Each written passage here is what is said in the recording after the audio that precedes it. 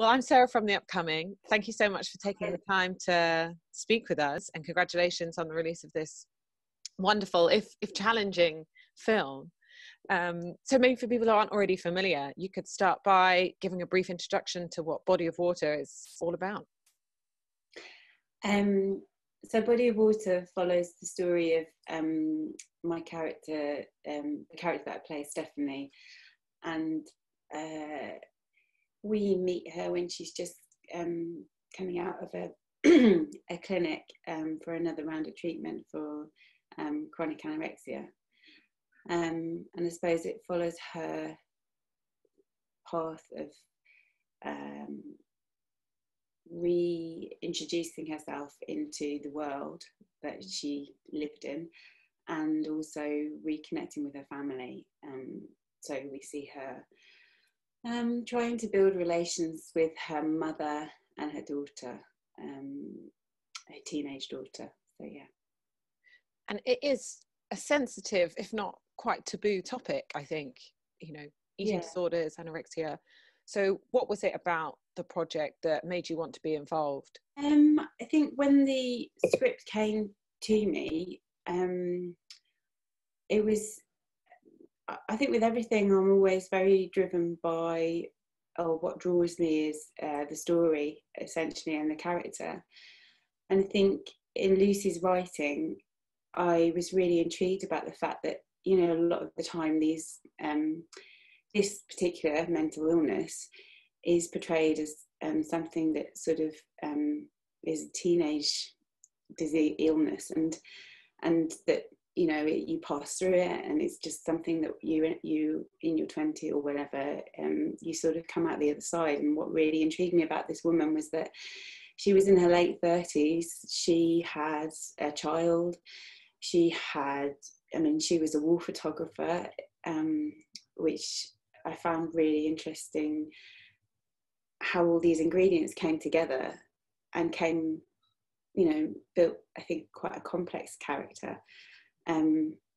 So it was that, essentially. And then also Lucy's writing, it's her first feature film, and I think a lot of the time when I've read scripts by writers in their early stages, sometimes it can be overwritten, and the dialogue is, the character overshare a lot of stuff. And what I really loved about this was that it was quite minimal in what this character shared, and in a way it actually helps in terms of trying to portray how this illness affects people. It sort of isolates, or it's quite a lonely place to be, I think. Like you say, like the characters have really, it's unexpected in lots of respects. Like you say, normally associate this illness with maybe young teenagers, and the fact that she has had this successful career. So how did you see the character? She's also not flawless. It's not just seeing her as suffering from this issue. We also see the impact it's having on her family. So, how did you see the character, and how did you kind of prepare to play her? I suppose what I loved about it was that, again, with Lucy's writing, she at no stage tells you what to think about this, how to think about this illness. I think all of them are flawed characters. And what I loved about it also was the fact that it shows how this illness, the ripple effect of this illness through a family, and how it sort of interferes with the relationships, the mother-daughter relationship, both with her mother and also her sense of being able to be a mother to her child. But in terms of seeing the character, it's all from the script, really. You just draw out little nuggets from the script. But I was quite keen to, obviously, because it was a transformation physically, and I also was quite keen to make her, just in every way very different from me. And I thought she had a sense of her being quite masculine as well, in terms of who she was.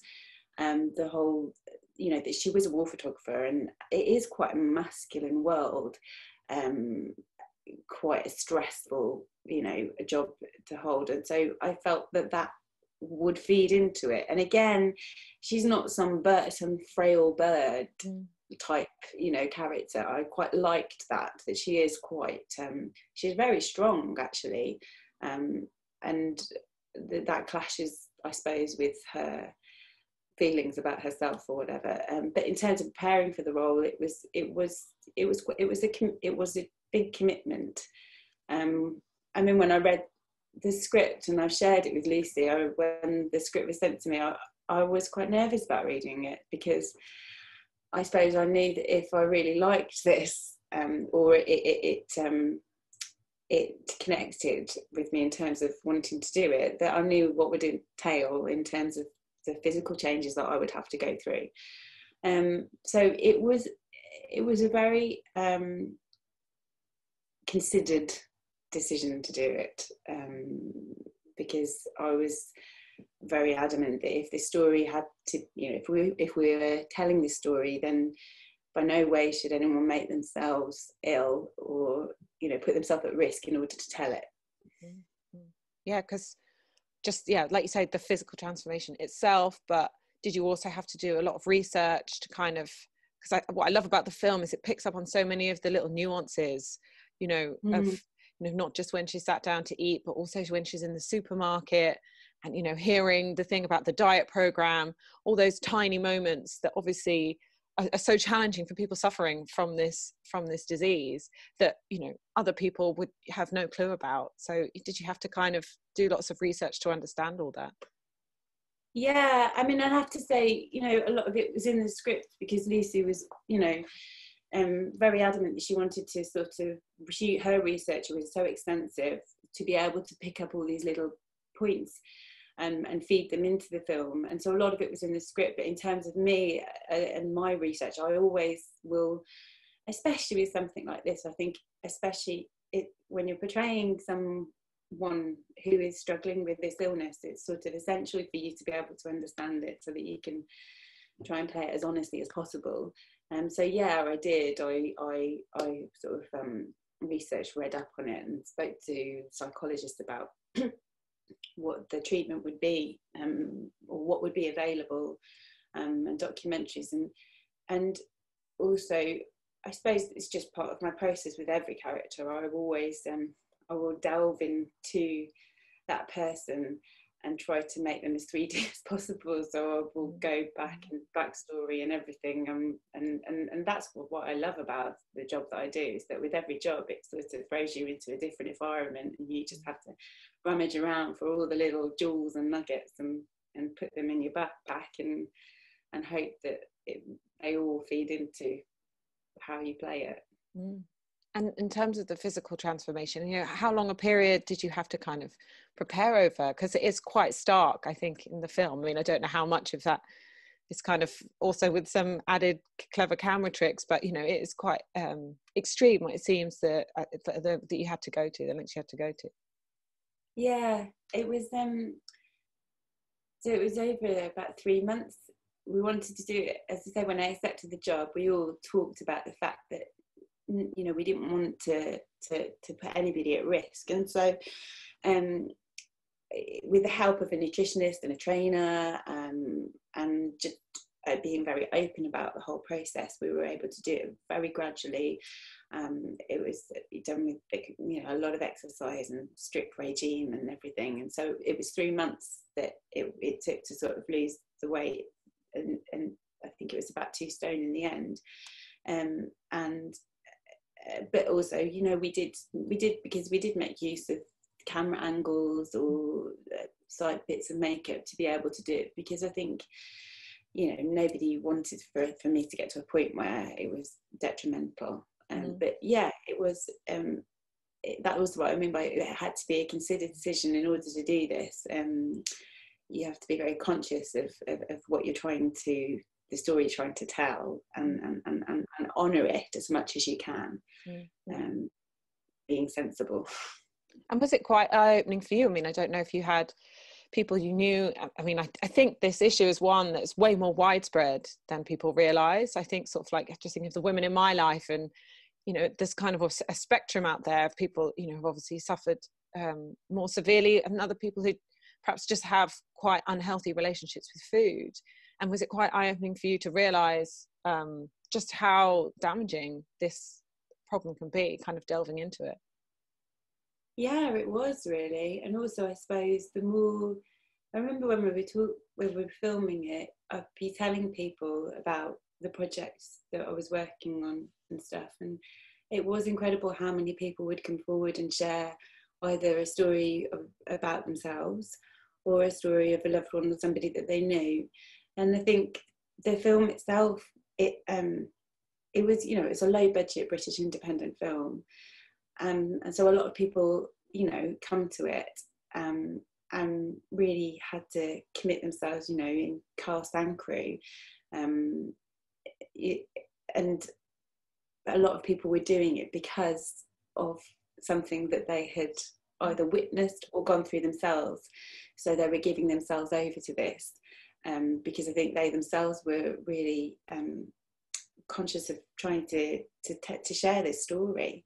But yeah, I do think it's a lot more widespread. It's interesting because I think, was it last week, there was the cricketer Freddie Flintoff, who was documentary he was sharing about his bulimia, and it's sort of all these people, you know, in whatever position. I think we all assume that it's sort of only a certain demographic, whereas actually it's hidden within so many different people's lives, and that's what I think is, you know, it's such a complex mental illness to understand. And one of the things I do love about the film is that it doesn't just solely focus on her eating disorder, but like we were mentioning, it's so much more as well about the relationships between all these different women, and looking at women through different generations, and sort of pulling out all the pressures actually that are on women to have a career and be a mother and look good.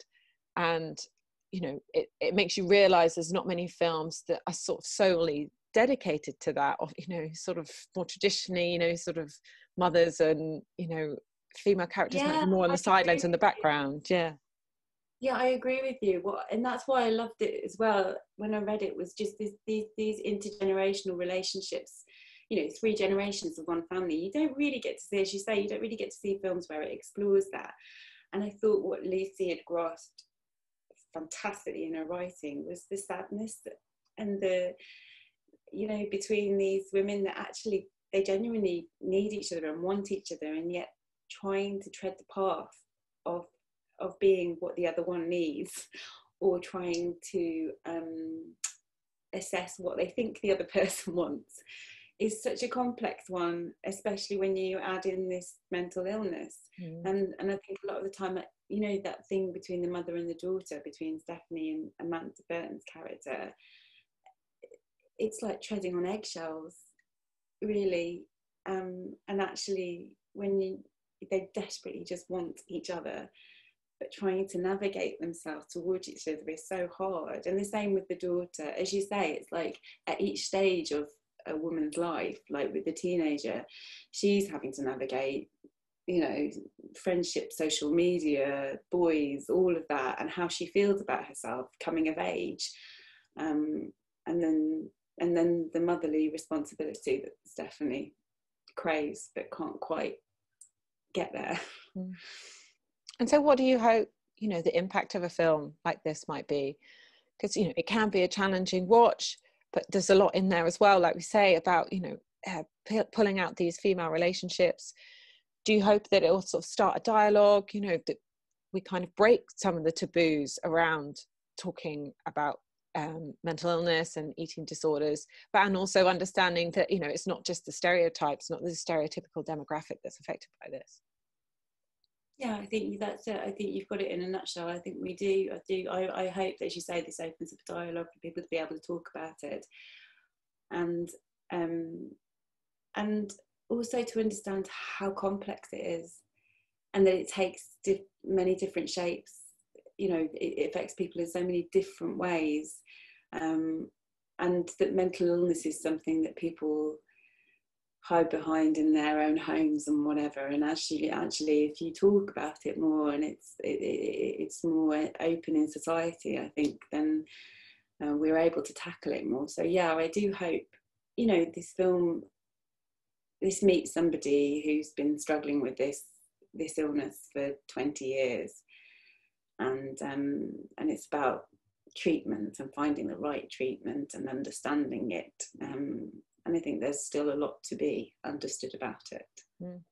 The other thing that I was thinking about is whether the film would actually be received quite different as well with the pandemic and lockdown. And I was thinking of those, you know, those aspects of loneliness that Stephanie is kind of suffering from, and then people who are having issues, whether that's been really exacerbated by kind of people being by themselves, not having their support groups, maybe not having their family around. And I thought, you know, maybe it could sort of touch on things that are even more relevant kind of in that context. Yeah, I think so. It's funny, I was listening to a phone-in show during the pandemic about people who, you know, suffering with various problems, and just saying how difficult it'd been and how isolated they felt.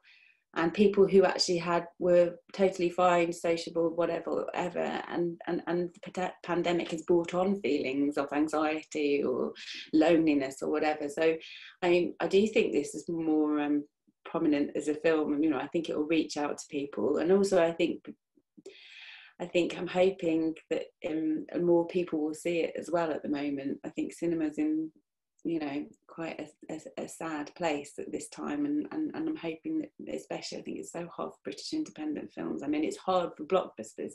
If it's hard for blockbusters, British independent films really need the support, and so I'm just hoping that people will go out and see it, or watch it from their own home.